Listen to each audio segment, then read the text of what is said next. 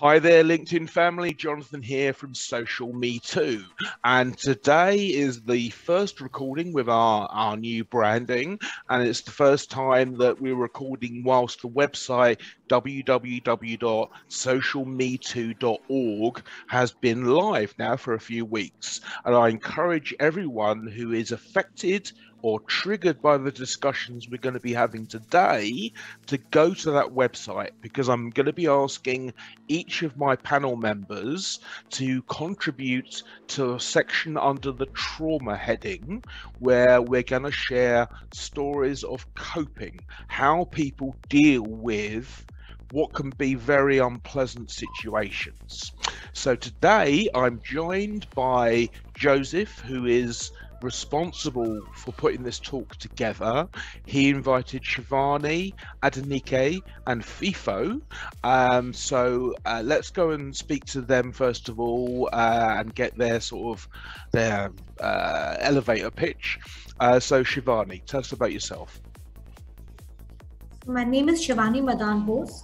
I'm a mental wellness expert.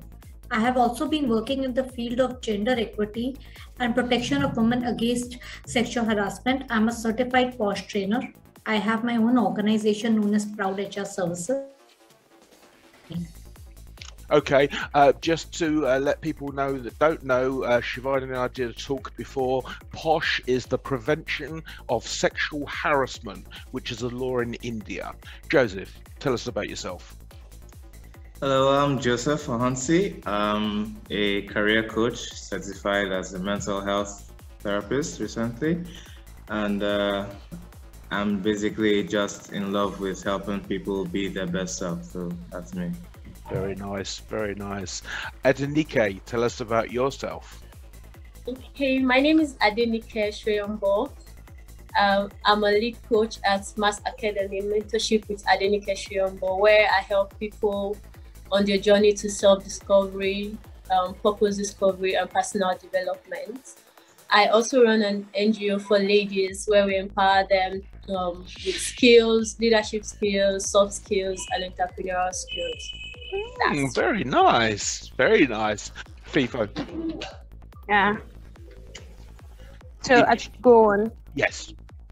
Okay. So I'm FIFO Obami. I'm a student and I'm a content creator and a self-discovery coach.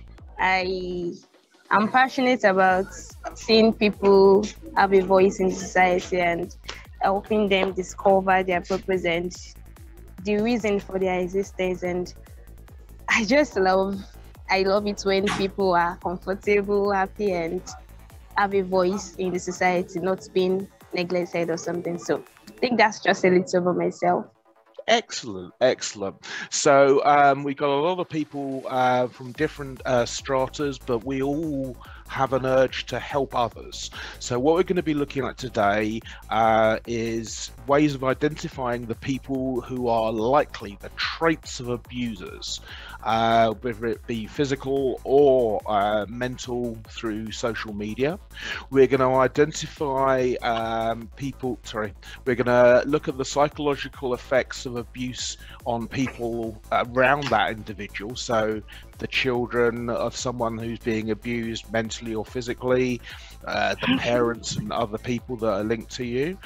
We're going to look at the how to take back control and get the strength to leave an abusive relationship.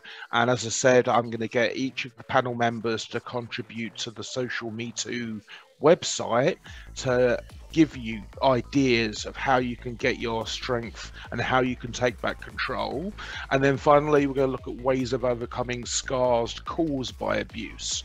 So, throwing it out to the room, I'd like, Joseph, because you've picked this topic, you to give us an idea about what sort of abuse you're talking about.